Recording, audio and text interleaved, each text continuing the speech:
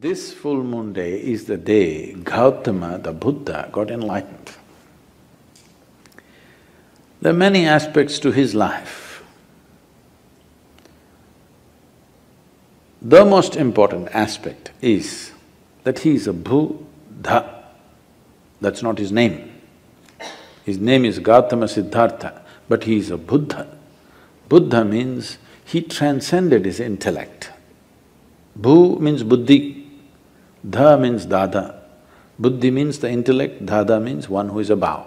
One who is above his intellect is a Buddha. One who is in his intellect is a non-stop suffering human being. Something happens, they suffer, nothing happens, they suffer, whichever way. That is, if you're below the mind, we call them Buddhu. You're missing the point. If you're above the mind, you're a Buddha. If you're below the mind, you're a Buddhu. If you're in the mind, you're non-stop suffering. So how did he become this? He tried many things in his life. He was a prince of a small princely state. Because some yogi predicted that this will either become a great emperor or become a great sage. When he made this prediction, the father got little excited. He did not want him to become a great sage, he wanted to become a great emperor. So he decided he will not expose him to… because he thought by being exposed to some suffering or misery, he may turn into a sage. So he kept him in utter pleasure, in the best of food, best of clothes, best of pleasures, everything. When he was 19 years of age, he got him married to a very pretty young woman, kept him in a palace secluded from the rest of the society, where he lives in pleasure, never exposed to any kind of suffering. One day he thought he will just take a drive through the town. He asked his charioteer to take him across.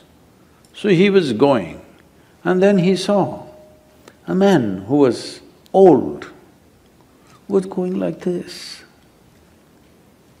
So he had never seen an old man in his life. His father had protected him from all this. He said, what happened to him? So the charioteer, oh, he's just an old man. How does it happen? He asked. He said, everybody gets old someday. He looked at himself, he was a nice youth. What, me also? He said, yes, everybody gets old. They live long enough, they get old. This was a realization for him, I will become like this. Then he saw a man lying on the street who was ill with something, not able to get up, in great suffering. He said, stop, what is this guy? What's he doing? He said, oh, he's sick, unfortunately. What does that mean? He said, my body, sometimes it gets sick. It can happen to anybody, it can happen to just anybody. Me, a prince, it can happen to me, it can happen to anybody. Then he said, oh, I can become like this. Then they were going further, he was completely disturbed by this. Then he saw a funeral. They were carrying a dead body of a man. What happened to that guy? Oh, he just died, that's all. What does that mean? That happens to everybody without exception. Then he said, what am I doing? Just eating, pleasures, nonsense, what am I doing with myself? And he struggled, he went into turmoil within himself. This suddenly being a prince and these pleasures and all this palace suddenly broke apart for him, and he started looking, what is the point of all this? This is going to get old, this may get sick, for sure this will be dead. What am I investing my entire life in this? But by then he had an infant boy. He looked at his wife and his child, this loving wife and this lovely little baby. He could not leave. He struggled and struggled and struggled. By then, a little over 1.25 years passed. When the boy was 1.5 years of age, he could not hold it anymore. In the middle of the night, like a thief, without telling anybody, he slipped out of the palace and left for good. He went in search, I want to know the truth about this life. He went from school to school. These are times when different schools were established in India. At one point, there were over 1,800 schools. I'm saying not just institutions, 1,800 different ways of doing things, 1,800 different varieties of yoga. Not the kind that you're seeing in California, somebody doing like this, somebody doing like this, really intricate expressions. It is like how the medical science is becoming today. 25 years ago, you wanted a medical checkup, all you needed was your family doctor. Today, for every part of your body, there is a doctor. A few years ago, I had a knee injury. I was playing soccer and I broke something in the knee. And I was all packed up and I was speaking. That's how I got into golf, because of this knee injury. Somebody told me, gifted me a golf kit and said, Sadhguru, you're too old for any other game, you just play golf. So I was sitting there in Atlanta and talking, speaking at a place. Then I was in pain, I couldn't even move. So when this is over, when I was speaking, one person raised his hand, I thought he wants a question. But then he said, Sadhguru, I would like to examine your knee after this is over, I'm a knee doctor. I said, come on, you're an orthopedic. So, no, I'm a knee doctor. Then I said, right or left? Which one are you? So specialization is going. A time will come, probably in 50 years' time, if you want a medical checkup, you need 100 doctors to check you. By the time you get these 100 appointments, maybe you need an undertaker. Then it'll become ridiculous. Okay, you went to 3 doctors, all right. You went to 5 doctors, all right. If it becomes 50, 100 doctors for a medical checkup, it's become ridiculous, isn't it? This happened to yogic system. People started specializing and specializing in variety of small things. Each specialization has a whole thing by itself. Someone just came and told me they're a dentist, okay, I'm not speaking in any of this thing. For example, dentistry, just 32 teeth, all right? They study for 9 years, 32 teeth. 9 years of study, still they don't know everything about it. That's the nature of creation. If you start studying one tooth at a time, you will see each one of them has something specific about it.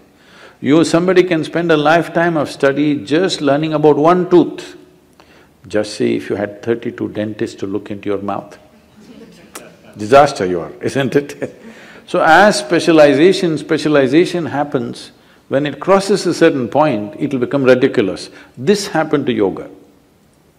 It crossed that point where 1,800 schools, different specializations of yoga happened. So that is when Patanjali came and kind of assimilated everything into Yoga Sutras to minimize this expanse that was growing endlessly. So when Gautama came, it was post-Patanjali, but still there were many things. So he went from school to school.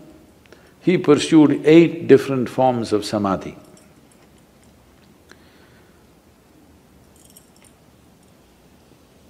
We're talking about samadhi, okay. He pursued 8 different forms of samadhi. He saw all of them were wonderful experiences, but still it did not liberate him. So in this condition, he was walking as a samana. There's a certain system of practice called as samanas. Their fundamental practice is this: they will never ask for food. You should not go in pursuit of food because they want to beat the fundamental instinct of survival. No matter what, you're always going in pursuit of food, please understand this. You may complicate it in so many ways, but fundamentally, you're talking so much about economy means you're just thinking about survival all the time, isn't it? Survival glorified, but still it is survival. So one fundamental sadhana for them is, you never pursue your instinct of survival. You simply keep going. So samanas used to just walk, never asking for food. But the culture was sensitive. If they saw a spiritual person walking, people will cook at home and run behind him and serve him wherever he is, because they know he will not ask for food. Today if you become a samana, you will walk yourself to death. Those days, people were sensitive to his sadhana and responded. So there were thousands of samanas walking the country. So Gautama became a samana. And even if you are not asking for food, you will walk near a town. So the food will come. But Gautama took it too seriously and just walked. He became all bones. Just bones and a bag of skin, like that he became. Then he came to a place where there was a river called Niranjana. Unfortunately, that river is gone now, no more river. Just about 18 to 20 inches of water, maybe moving little rapidly. He stepped into it, halfway down into the river, he did not have the energy to cross. There was a tree branch, a dead branch, he just held on to it. He doesn't have the strength to take the next step, but he's not the kind of man to let go. He held on, we don't know for how long, people say for a very long time. Maybe it was 2 minutes. When you're feeling so weak, those 2 minutes might have looked like many years. Then as he hung on, he just realized, what is it that I'm striving for? What is it I'm wandering the entire country, growing from school to school, learning this, learning that, what is it that I'm looking for? Then he realized, there's really nothing. This life is on. All I have to do is just take away the barriers which are not allowing me to experience this. When he realized that everything is within him, there's nowhere to search, suddenly he had the energy to take the next step and the next step. He crossed the river, came and sat down under that now very famous Bodhi tree, which has become more famous than the Buddha himself. A part of the tree, a remnant or a progeny of the tree still exists in Bodh Gaya. And he sat under the tree. It was this full moon night which is coming now, on 10th of May. He sat there and he sat there with this determination, either I must see the ultimate nature of my existence now, or I will sit here and die. I will not open my eyes till I know this. Once he made that resolve, because the only problem is there is no resolve. Every 2 minutes, your intentions are changing. If you are totally on, to know what is within you, how long should it take? It should happen in a moment, isn't it? Because there's no distance to travel. Time is a quantity which is necessary only when there is a distance to travel, isn't it? If there is no distance to travel, if I ask you, how long does it take for you to sit here? You're already sitting. It's already there. It doesn't take any time. So you are already alive and on. It doesn't take any time for realization because you don't have to do anything particular. When he saw this, he was fully enlightened and the moon was shining. And he had not eaten for many months on end properly, years, actually 4 years he was a samana. And people around him, he had gathered about 5 disciples, I think. These guys thought he's real because he doesn't eat, he's really rigid. And they saw he's in some state, exuberant state, and they could see the light on his face. Then they were waiting for him to open his eyes and give the teaching. He opened his eyes, looked at them, smiled and said, "Cook something, let's eat." They were totally disappointed, they thought he's lost it. They walked with him for 4 to 8 years when he had nothing but torture. When he got enlightened, they left him because they wanted to hear something severe. He said, "Cook something, let's eat. We've been wasting our time."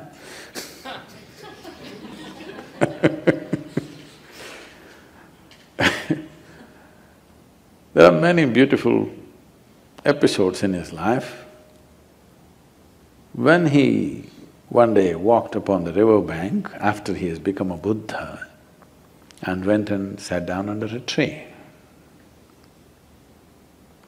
Tree, not because tree is the best place to sit under, ants can get you. Because that was the only real estate of those times. There are no buildings and buildings and buildings everywhere. So tree was a good place, a pleasant place to sit under. Rather than sitting in harsh sun, you sit under a tree. An astrologer who was of great proficiency in his trade saw the footprint on the riverbank. He had come to… In India, people of this thing means… bath means always river. Those rivers are going away, I will tell you later. Bath means always river. So he came for a bath at the river, then he saw the footprint.